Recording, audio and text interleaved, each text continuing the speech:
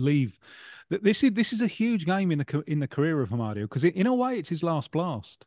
In a way, and he wins the World Cup in '94. He's terrible in the final, as he would admit, but he wins the World Cup, and he doesn't want to know anymore. That's it for him. Doesn't want to know. Won't train. He's a strange because I spent a whole decade watching him and having occasion run-ins with him and something. He's a strange person.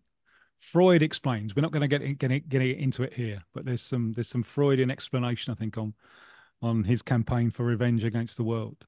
It's a good job I'm an expert on Sigmund Freud, but yeah, I'll come to that in a moment. No, don't.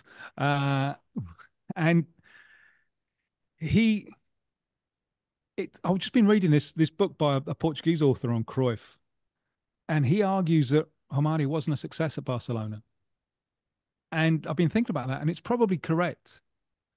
Um, he did well in the Spanish league, and they got through to the final of the Champions League the year before. We got hammered by Milan, but he doesn't do it in the Champions League. And he's bought when they are champions of Europe. So he's supposed to take them up, and he doesn't. And I think this has huge repercussions because one of the closest thing I think we've seen to him since is Sergio Aguero. And when Guardiola takes over at Man City, he is not gonna let Aguero be Romario.